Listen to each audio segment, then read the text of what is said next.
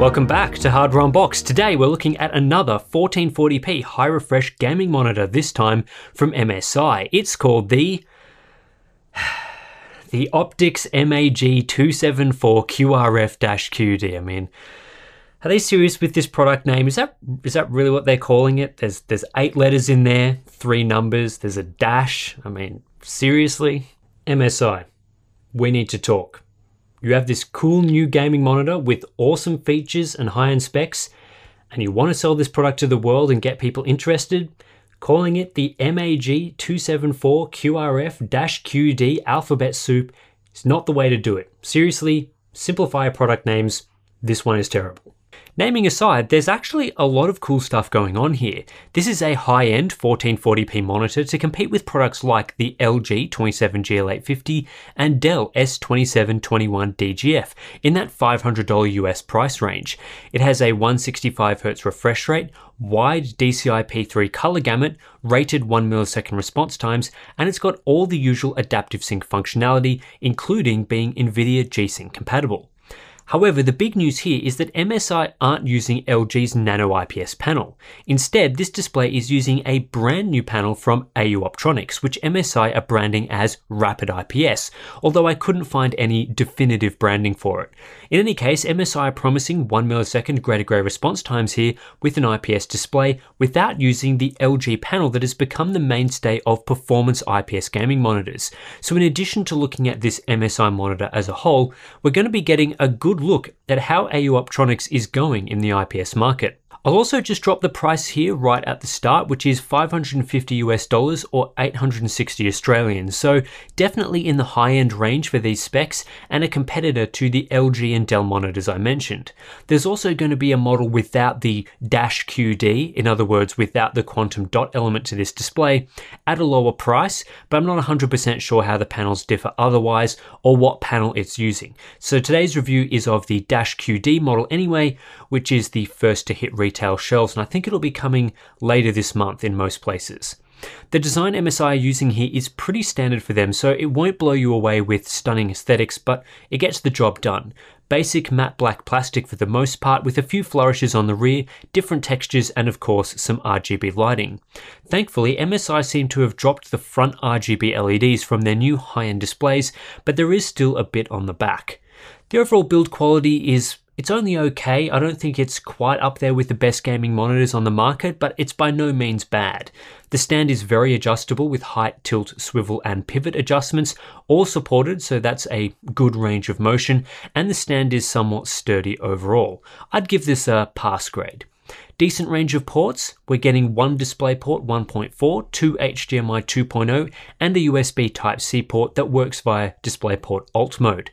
The HDMI ports only support up to 144Hz, so it might have been nice to see HDMI 2.1 support here, but on a 1440p display, this is more of a bonus feature right now, rather than a requirement like it is for high refresh rate 4K monitors. The OSD is controlled through a directional toggle, and generally MSI's interface is easy to navigate, which is nice. In there you'll find a mixture of gaming and color features, stuff like cheek crosshairs, a black adjusting night vision mode, a refresh rate display, eye saver modes, and so on.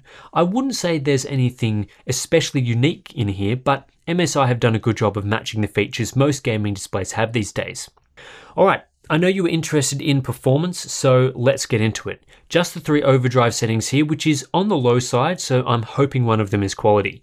First up, we have the normal mode, and to me this looks like overdrive disabled. However, stock panel performance is very strong, with the 5.66 millisecond average grey-to-grey response already being suitable for 165Hz gaming. The lack of overshoot at this level of performance is very promising. When moving up to the fast mode, we see excellent results. MSI are able to provide a slightly better than 4 millisecond average experience here with no overshoot at the display's maximum refresh rate. That's very strong and allows for 100% refresh rate compliance. This sort of performance, as we'll see in some comparison charts in a moment, is able to match what LG are offering with their Nano IPS panels. Then we move up to the fastest mode. which like on LG's monitors is basically only here to allow MSI to advertise a 1 millisecond response time. We do see some transitions hitting around the 1 millisecond mark, however the overall average is more like 2.3 milliseconds, and that's with a lot of noticeable overshoot. It actually doesn't overshoot as much as the similar mode on the LG 27GL850, but that doesn't make it usable. I still wouldn't recommend using this mode. MSI also able to provide a great single overdrive mode experience for variable refresh rate gaming. The fast mode delivers great results at 165Hz all the way through to 85 and even 60Hz. We get to keep the same level of response time performance at around that 3.8 to 4.0 millisecond mark on average, with a small increase to overshoot as we progress down to lower refresh rates. But even around 60Hz, the monitor is still usable without a crazy amount of inverse ghosting. This is the sort of performance I expect from a high-end monitor, and MSI are delivering it without much issue. Time to compare the MAG274QRF-QD to other high-end 1440p monitors, and what we're looking at first up is a comparison of the best performance these monitors can offer, so maximum refresh rate and best overdrive mode at that refresh. The MSI model with its new AU Optronics panel is more than capable of competing with the LG-laden alternatives, such as the 27GL850 and the S2721DGF. Both of these displays deliver around a 3.9 millisecond response time average with no overshoot, and that's exactly where the MSI model sits as well. So this is a fantastic result first up, and shows that AUO have highly competitive IPS technology for 2020 displays and beyond. What this means is that, typically speaking, the MAG274QRF-QD will be 30 to 40% faster than a mid-range IPS gaming display like the Asus VG27AQ or Pixio PX277 Prime, and with better overshoot handling as well. Aside from the more expensive Samsung Odyssey G7 with its 240Hz refresh rate and the HP Omen X27 with its TN panel, you won't find better performance from a 1440p display than what these new high-end IPS monitors can provide. In terms of average performance, so this is an average of results across the refresh range at overdrive settings optimized for variable refresh rate gaming, the MAG274QRF-QD also performs really well. In fact, with slightly better overshoot handling at the same 4 millisecond level of performance, I'd say this MSI monitor is slightly better than those that use LG's Nano IPS panel. It's also clearly better than mid-range high refresh IPS monitors, which are more in the 6 to 7 millisecond range on average. There appears to be a lot of headroom with this new AU Optronics panel, as evidenced by the average error rate chart. At 4 milliseconds, there's practically zero error on average at 165Hz, which is slightly better than LG's Nano IPS panels. As for dark level performance, no issues here, as we're using an IPS display which isn't typically plagued with the dark level smearing we see from VA monitors, Samsung Odyssey aside. At 60Hz, the MAG274QRF-QD is an excellent monitor with some of the best performance I've seen, especially from an IPS display. This is great news if you want to hook up a console to the HDMI inputs and game at 60Hz. And before you say, well, the PlayStation 5 doesn't support 1440p output, MSI have actually thought of that because the display can accept a 4K 60Hz input and downscale it to 1440p for you. It's not particularly useful for PC gamers, but that's a nice feature to have for consoles. Input lag is strong with virtually no processing delay, a common feature of modern gaming monitors. So what we're mostly left with is the scan out delay, which scales with refresh rate, and the response time delay, which both combine for around a 7 millisecond experience. Very solid overall. Then for power consumption, nothing out of the ordinary here. You'll see around 30 watts of consumption when calibrated, which matches other 1440p high refresh monitors of this size. Unlike with monitors that use LG's Nano IPS panel, backlight strobing is compatible with this new AU Optronics panel, and MSI have included it under the anti-motion blur heading. This feature is actually very good. At 165Hz, we get a bit of strobe crosstalk, which leads to a faint double image, but at 120Hz, this double image is very hard to spot, so we're left with a clear, crisp gaming experience, especially in the center of the display, which is most crucial. I very rarely recommend people use backlight strobing modes due to various image artifacts, but on this occasion, at 120Hz, I think it's quite usable. With that said, there are still numerous downsides. You will be sacrificing variable refresh rates to use backlight strobing, and you'll have to ensure your game's frame rate exactly matches the display's refresh rate. This means you'll need a locked 1440p 120fps output to avoid any further image problems, which isn't ideal unless you have high-end hardware, so that's just something to keep in mind. Moving on now to color performance. The MAG274QRF-QD has the widest color gamut I've seen from a consumer gaming monitor. MSI advertises 97% DCI-P3 coverage, and that's absolutely accurate, beating out LG's Nano IPS monitors, which typically fall around the 96% mark in my testing. But it does go beyond that. You can see here that for all three color primaries, the MAG274QRF-QD exceeds P3 to some degree. This allows the display to achieve both 97% P3 coverage, but also 99% coverage of Adobe RGB. You can see the clear difference with this performance versus LG's Nano IPS, in that Nano IPS really only covers the P3 color space, with just 87% coverage of Adobe RGB. This makes the new MSI gaming monitor exceptionally well suited to color work, with great support for either P3 or Adobe RGB, depending on what you're working with. The downside here is it's the Wild West for color accuracy. Out of the box, MSI has done a reasonable job of sticking to the correct color temperature of around 6500K, so there's no appreciable color tint here. However, MSI haven't adhered to the sRGB gamma curve particularly well, so there are some inaccuracies here. There's also no way to modify the gamma in the OSD settings, which is disappointing. As expected, default performance also sees an unclamped color gamut, so sRGB content is, by default, expanded up to fill the voluminous color space of this display. This leads to significant oversaturation when viewing sRGB or Rec 709 content, such as YouTube videos. You'll quite often see skin tones balloon from natural looking to deep red or orange, often giving people the appearance of a tan or sunburn. Having a delta E of over 4.0 here is not great for sRGB content. Unfortunately, MSI does not provide an sRGB mode with this monitor of any kind, or any way to clamp the color gamut. I checked every mode, so unless it's hidden somewhere I didn't see, no sRGB clamp. This is very disappointing, as we're now relying on a software profile to create accurate colors, which often isn't supported in various applications.